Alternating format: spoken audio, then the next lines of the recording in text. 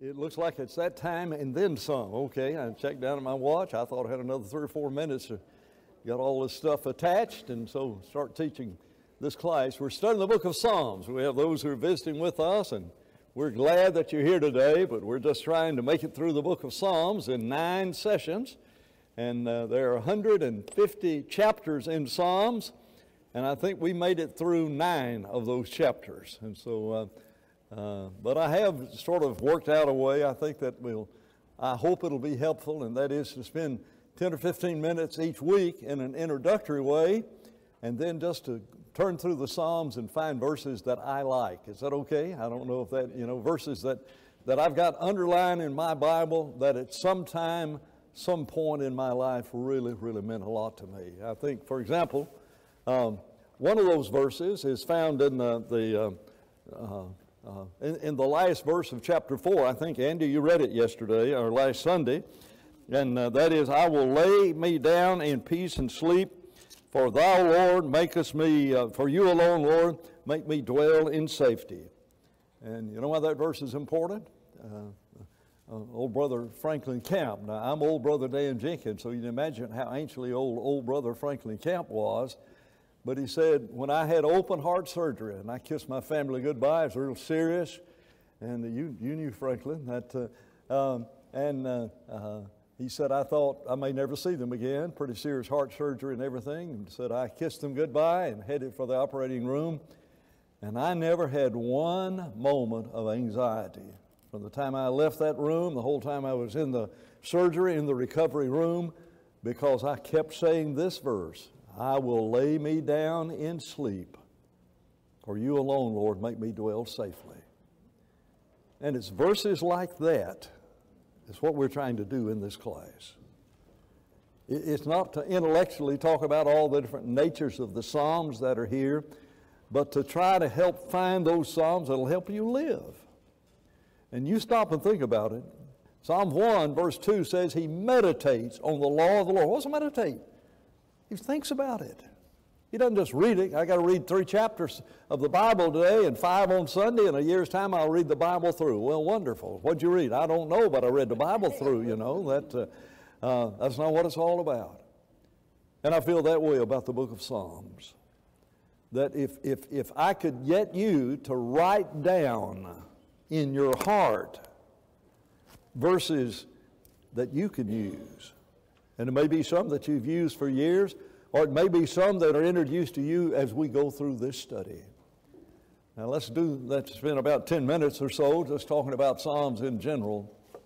I want you to think about how many of the Psalms have application to Jesus. Now they're written after, David did not have access to these Psalms until he wrote them. But every one of these Psalms, as I began thinking about what makes Jesus what he is, well, he's the Son of God, yeah. But what makes David the way he is? I think it is right here in this book. Let the words of my mouth and the meditations of my heart be acceptable unto thee, O Lord, my rock and my redeemer. Isn't that amazing? Let the words of my mouth, thy word have I hid in my heart, that I might not sin against thee. How can we be like David? When I was a child and read that verse in the Bible, it says, be perfect like God is perfect, I thought I quit. That's when I first read that, when not understanding what the word perfect means, as being complete. And I thought, there's no way. I've messed it up already, today. And so you've got those verses that are there. But can I be like David? Think of the mistakes he made in his life, but more importantly, think of the adversity that he went through. And one of the Psalms that we're going to look at today, and we're not going to start there, but one of the Psalms we're going to look at today is the Psalm that you may want to use for a communion meditation, if that makes sense. I want us to continue. We got through Psalms 9 last time, and we're cutting this first section a few minutes short. I want you to look at Psalms 15. Are you acquainted with the psalm that asks the question, who may abide in your tabernacle? That's a good question, isn't it? Here's David, a man after God's own heart. And he says, Lord, who is that individual that can live in your tabernacle? And that's figurative language. Because, they had the tabernacle. They did not yet have the temple.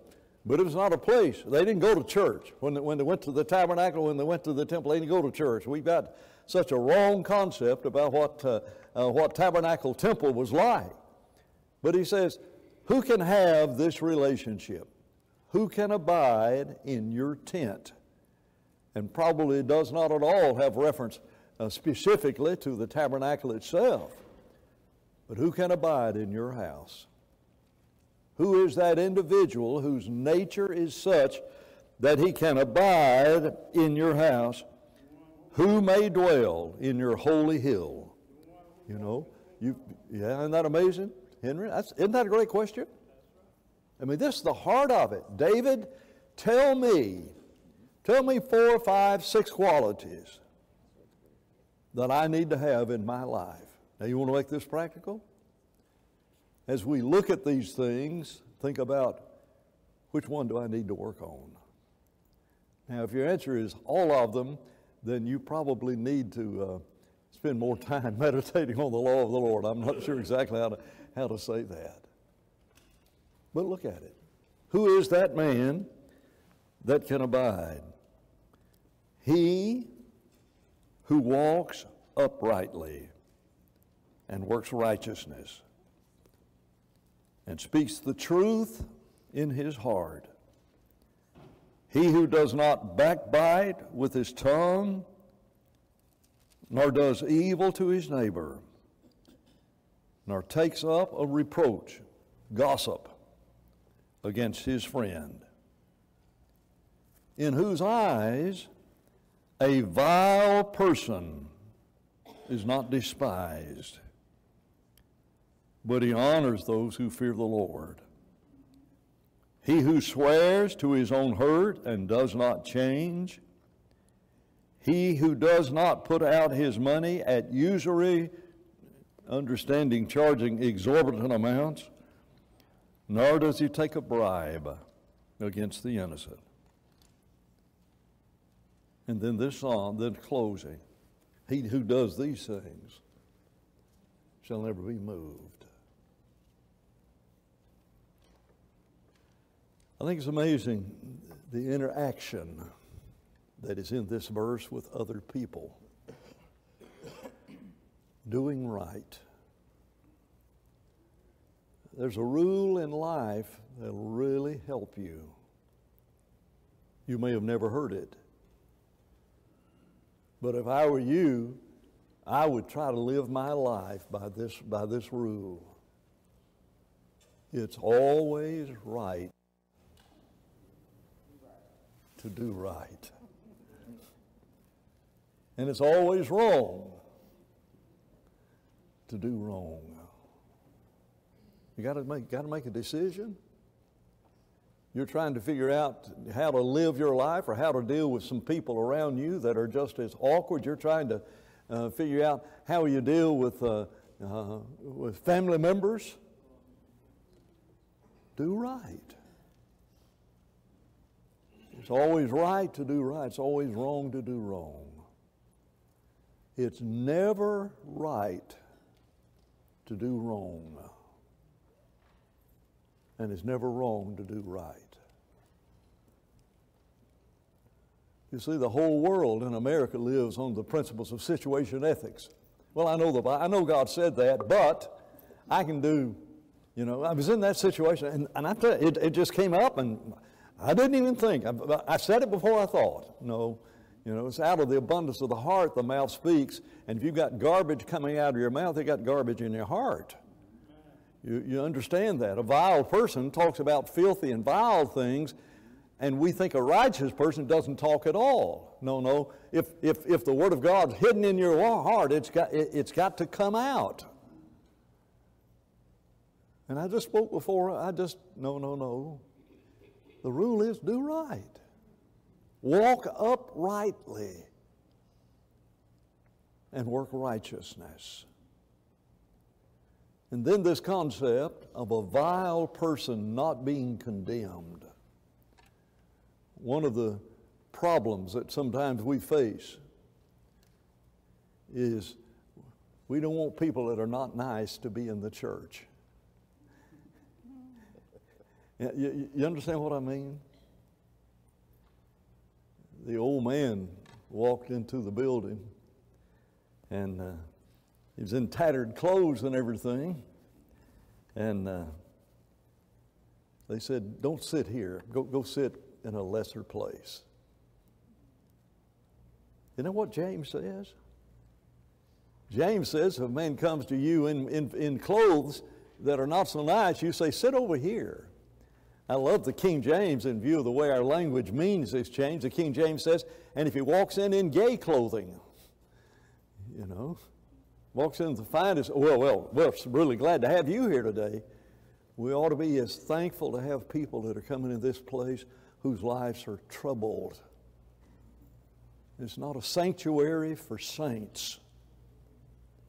It's a hospital for sinners. And I grew up in the church when we lived on, and many of you did, church is on the other side of the railroad track. You know what I'm talking about? If you're old in the church, you'll understand that. That's congregations we grew up in. I don't know what it's like on the other side, the rich side of the railroad track, but we're on the other side. You know, and a lot of folks walked to church that didn't have cars, and don't say no because car hadn't been invented, they were riding their horses. No, it's not that far back. But a vile person is not condemned. You know, we want people in this church that are sort of just like us. We want the church to have a real nice appearance. The question is, who does Jesus want in this building? Isn't that amazing? And if he let us in, and you said it just right, if he let us in, then there's room here for everybody.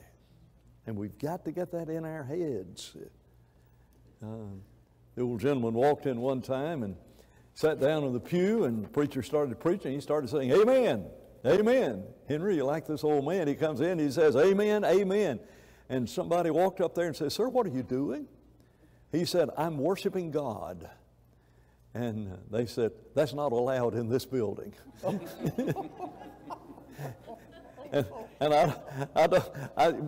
that's sort of typical sometimes. Everything just got to be picture perfect and everything. Well, it needs to be. I'm not mocking the value. I'm glad you wear the best that you have to worship God. I'm glad that you dress up to come to a place like this, and that you're not, that you're not trying to dress down to go to church. You understand what I mean? Church in Nashville, Tennessee, way back yonder 50 years ago when I was a student there, they did away with all the pews. Young people did it. I don't know. Now those young people are grandparents, great-grandparents now. But I mean, they took all the pews out of the building, got in the building, they sat on the floor. They thought they'd live closer to God if in the hippie age, if we just get rid of all these pews and all sit on the floor.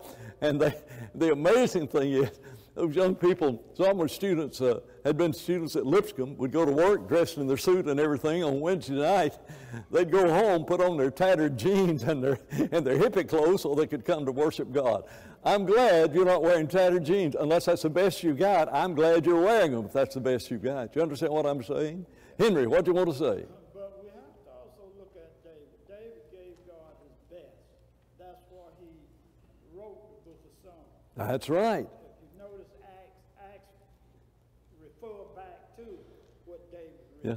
So the Holy Spirit of God in him, he gave his best.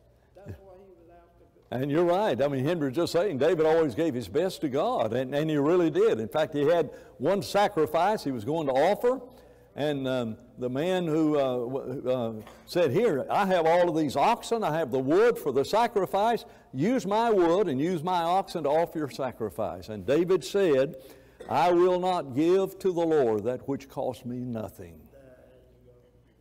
See, that changes your heart. We'll be giving today. What are you going to give him? I hope you give to the Lord that which cost you something. It is a sacrifice of giving. And we've got to understand that. Now then, I could spend so much more time here in this psalm, but I really don't. I really want to, but I don't want to. Let's go to Psalms 22. The psalm begins, my God, why hast thou forsaken me? That ring a bell? On the cross, Jesus said these very words. Now, it's not that God just zapped him and put that into his head. And, you know, sometimes we think about, well, he was the Son of God, and so it was pretty easy for him to live righteous. The Bible said he was tempted in all points exactly like we are without sin. He was just as human as we are when it comes to the matter of temptation. And so God just didn't on the cross give him these words to say. These are words that Jesus had memorized, and he thought, this fits my life. And so there was that time in David's life in which he felt he was absolutely abandoned. Now, as you read this psalm, you're going to go to the cross. And you need to go to the cross because it's a prophetical, messianic psalm. It starts with the very words that Jesus uttered on the cross. There are other verses here that are found that are quoted, at least referenced in the biblical account of what happened at the crucifixion. But I want you to understand that a part of what made David what he was is the adversity he had to deal with in his life. But look at his faith. My God, why have you forsaken me? Why are you so far from helping me and from the words of my groanings? That's an amazing song. David struggled with his faith. You've got to understand that. I don't mean he was losing his faith. Psalm 73, he said, I was just about ready to lose my faith when I saw the wicked weren't suffering like I am. But David's in that situation in his life, and you can pick that time and that situation, read the life of David in 1 Samuel and 2 Samuel, and think of all that David endured. And there was that time when he says, where's God? Have you ever been there? Where's God when I need Him so much? My God, my God. You want to look at every word in the Psalms? Not, oh God, my God. I have my groanings, and I have my God. And in the midst of those times whenever your life is just flipped upside down and you hardly know which way to turn, you need to understand that the emotions that you have are godly emotions in the sense that a man after God's own heart felt exactly the very same thing you felt. You know, I mean, I was nigh unto losing my faith. Everything was going wrong. Medical situation, loved ones dying, divorce coming in, problems with parents, problems with children. My God, where are you? And so David cries out and says, God, where are you? Oh my God, verse 2, I cry in the daytime and you do not hear, and in the night season, and I'm not silent. I'm crying out to you, God, all day long, all night long. God, where are you? And then he says, when I think of my God, you are holy. You are enthroned in the praises of Israel. And I read the Bible. David says, our fathers trusted in you. They trusted you and you delivered them. They cried to you, and you were delivered. They trusted in you, and you were not ashamed. But I am a worm and no man, a reproach of men, and despised by the people. All those who see me ridicule me. They shoot out their lips. They shake their head. They say, he trusted in the Lord. Let him rescue him. Let him deliver him, since he delights in him. Obviously, those are words from the cross. But the words from the cross, at the foot of the cross, hurled at Jesus. You know, let's see if he can save himself. He saved others, let him save himself. He trusted in God, let God take care. He cries out, Eli, Eli. He's crying out to Elijah. No, he's saying, my God, my God. And I've read the Bible, David said. And when I read the Bible, I see how God used to do it. Is that our attitude?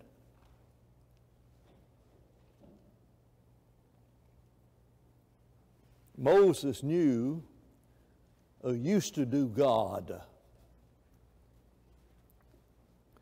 I am the God of Abraham. I am the God of Isaac. I am the God of Jacob. Well, they've been dead 400 years. At the burning bush, that's the way it used to be. No.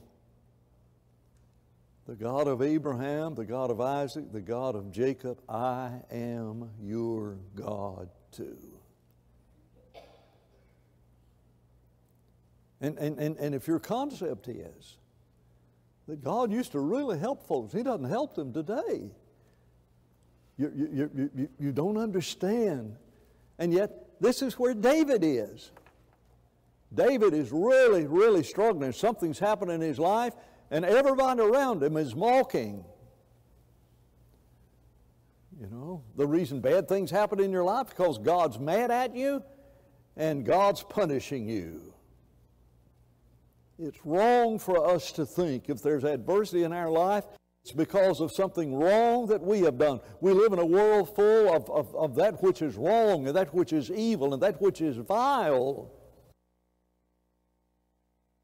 Treat you. And the consequence of Adam and Eve's sins in the garden when God cursed this world is going to bring death and sorrow and grief. It's going to happen. It happens to everybody. But David said, where's God when you need Him?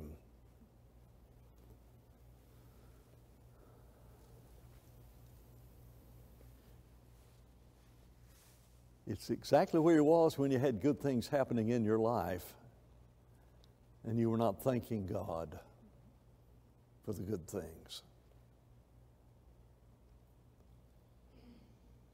Thanksgiving, 28 days of praying this month, and one of those things was thank God for daily blessings, blessings you receive every day.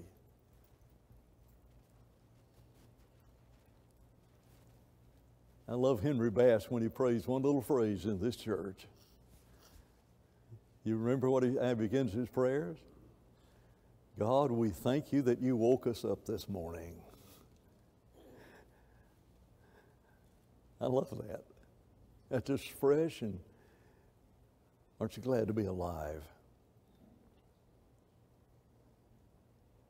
And God's the same place He was in the midst of adversity that He was when everything was going wonderful, with which things were great. But here is this psalm, and David is crying out to God. Verse 9, you are He who took me out of the womb. Who was in the womb? Says something about abortion, by the way, this very verse. The me that came out of the womb was the me that was in the womb. You made me trust while in my mother's breast. I was cast upon you from birth, from my mother's womb. You've been my God. Be not far away, for trouble is near, and there's none to help. Bulls have surrounded me, strong bulls of Bashan. They gape at me with their mouths like a raging and roaring lion. I'm poured out like water, and all my bones are out of joint. My heart is like wax, it's melted. My strength is dried up like a piece of broken pottery. My tongue clings to my jaws. You brought me to the dust of death. Dogs have surrounded me. The congregation of the wicked have enclosed me. They pierce my hands and my feet. I can count all my bones. They look and stare at me. They divide my garments, and for my clothing they cast lots. You see all that messianic stuff? You see the cross there, gambling for his clothes, the dog, the strong bulls and everything, and the lions that are there. We don't really understand what a strong bull is. I don't know about you, Henry. I don't know if you had a bull out in the back pasture and your mom and daddy said, don't get on that pasture where that bull is. You know, I mean, he was running from the bull and he saw that limb of the tree and he jumped up to catch that limb. He missed it, but he caught it on his way back down, and so he was saved. That's pretty remarkable, isn't it? Lions, by the way, think of water buffalo. Think of those African water buffaloes. They're almost the king of the jungles. Those water buffalo, Google it, the water buffalo in Africa are so ferocious. And when I say Google it, I need to correct something I said last week. I talked about congressmen making 179,000 or 279,000, and someone Googled it and said, Dan, you're wrong about that. And I thank that person for Googling it because I was wrong about it. Now, I got it from a guy who had served in the House served one of the senators, I guess it was in the Senate. And he said, that's the rule. It's not the rule. Don't want to spread wrong information. But those water buffalo in Africa, they're ferocious. And lions that are there. Can you imagine? David, have you ever faced a lion? Yeah. When he killed Goliath. The lion and the bear. Evidently, those lions you read about in the Bible are not little mountain cats. That the lions that we see in Africa were really a part of Palestine back in that ancient time when that land flowed with milk and honey. And so you think of a lion. That's why we put them in cages. And David says they're all the way around me. And so I think the point I'm trying to say, David is not writing some prophetical psalm that has nothing to do with his life. This is exactly what David experienced. And that's why Psalms is so important. It's the only book in the Bible where, as you read the historical events about all of these characters, here is the one book in the Bible that David says, look, here's my heart. Here's where I am. I'm going to open up my heart to you, and I'm going to show you the deep emotions that I have. And in your life, that's what you need to do, is to open up your heart and say, Lord, help me to be like David. And if you'll read the Psalms, it will change your life. When Josh and I were in Easter Island, there was a lady who's been living with this man for 15 years and everything, and lo and behold, he'd gone back to Chile and married a woman over there, and abandoned this woman after 15 years, and she was just at her wit's end. How do you counsel somebody like that? We went over to her and said, read the Psalms. We read some of the Psalms to her and suggested some Psalms that she could read on her own. And we went back the next day and she said, you cannot imagine how much the reading of the Psalms helped me. Folks, read the Psalms. Now, the amazing thing is that at the end of every psalm, there is that blessing. Almost every psalm, there is that blessing. Verse 19, he says, "You, O Lord, do not be far away. My strength, hasten to help me. Deliver me from the sword, my precious life from the power of the dog. Save me from the lion's mouth, from the horns of the wild oxen." And then he says, "You've answered me."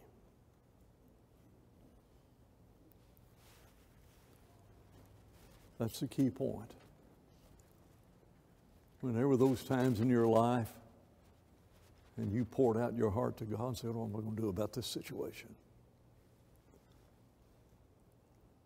And then all of a sudden, from out of the darkness, deliverance comes.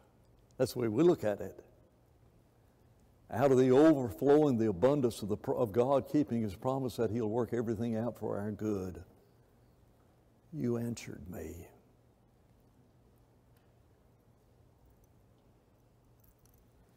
And that's why this month, when we've been talking about Thanksgiving,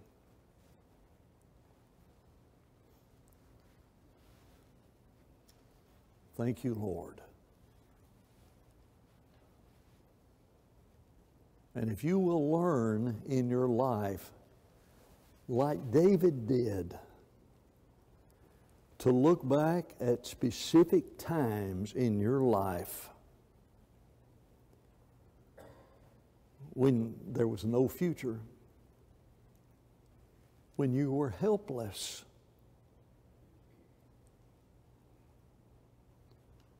Bill Ingram, I sit here thinking about some of the stories you've told of being over behind the Iron Curtain when the curtain was still there.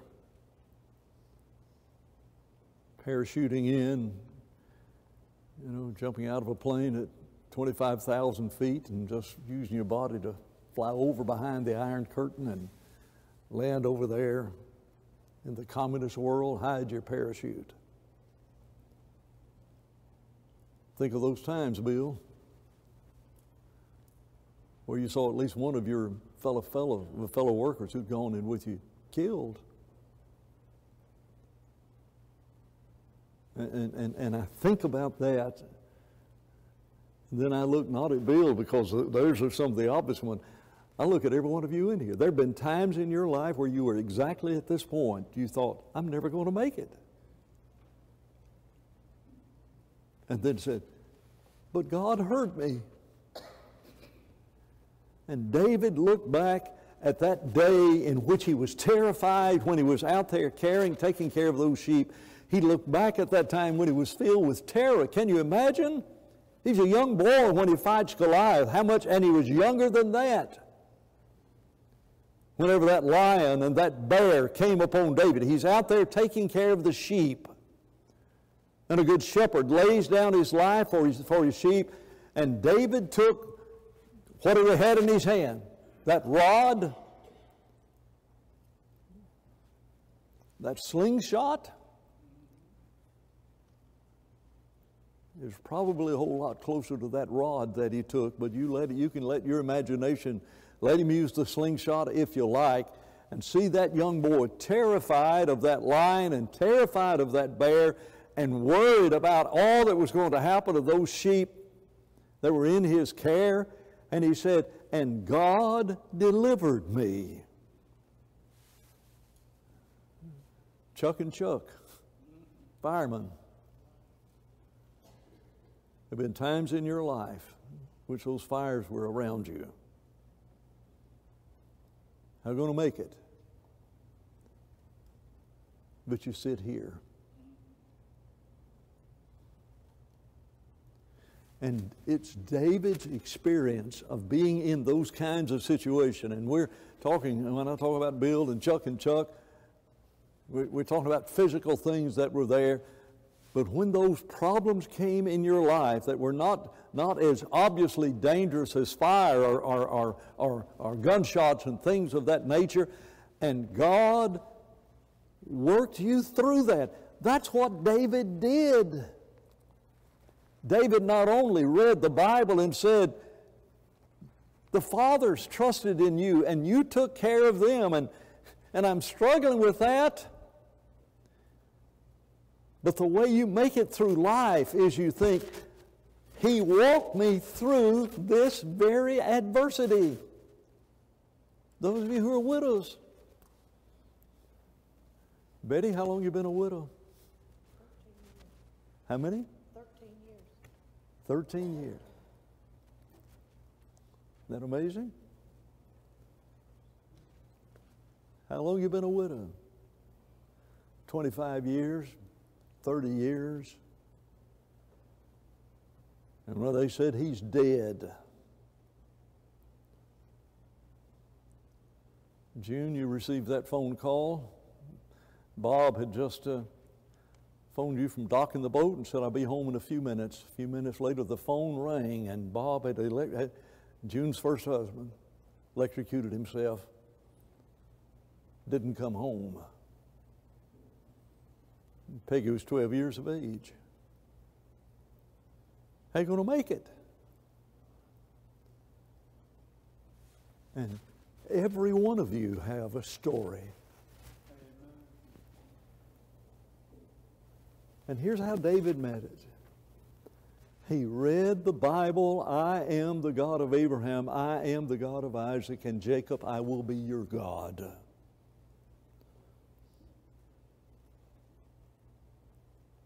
That's the I am. And that's why when David cries out, my God, that's not a different God. There's not a different God today than there was in the days of Abraham, Isaac, and Jacob. There's not a different God now than there was in those ancient times. But what David did, David looked at his life and he said, God had to do that. There was no way on earth that could have worked out. But it did.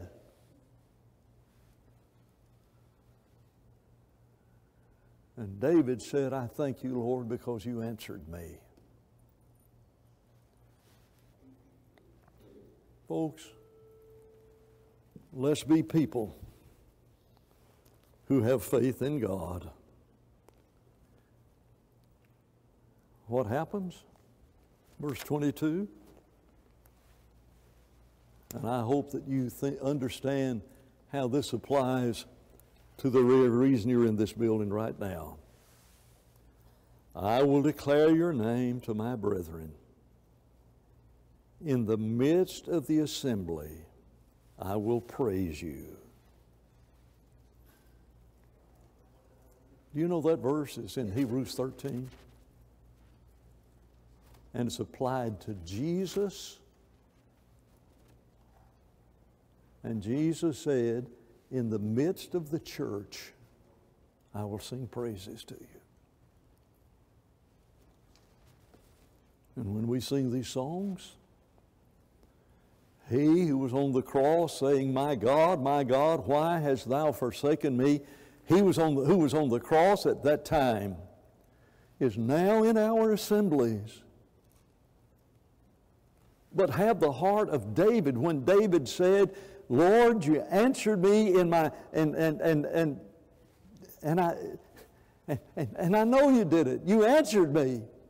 And the end result of that is I'm going to praise you. It's not checking a ticket that says, well, I got to go to church once every week.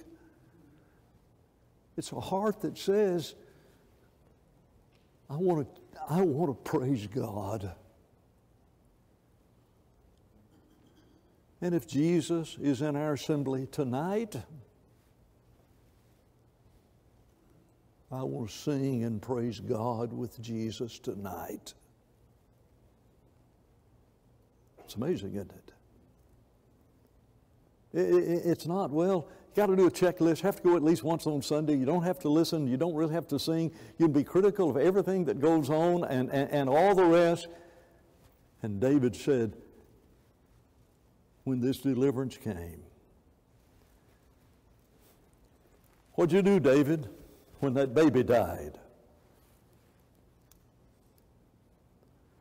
I prayed and prayed that the baby wouldn't die. For 7 days I prayed, though God had said that little baby's going to die. And I prayed and I prayed, God, please don't let my baby die. Perhaps God will change his mind. Perhaps God will change his mind. And the baby died, and they were afraid to tell David the baby was dead. David figured out what all the whispering was all about, and he understood it. You know what David did? I've been there when parents saw their child die and fell out on that hospital floor screaming and banging their heads against the floor when their child died. And we've all been there when we had adversity. You know what David did? David got up, anointed himself, and went and worshiped God.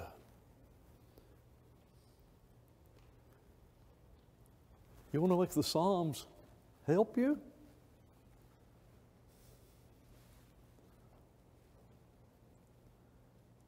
We've made it through 22 Psalms.